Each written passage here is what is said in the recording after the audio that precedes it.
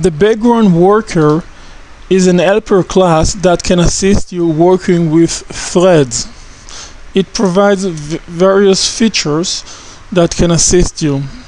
The simplest way to use this background worker class would be instantiating it and then assigning to its doWork property the names of those methods you are interested in executing in separated threads. Each one of them will be executed in a separated thread. Once you call the runWorker async method on your backgroundWorker object, you indirectly start executing each one of the methods you assigned to the doWork property in a separated thread concurrently with all other threads.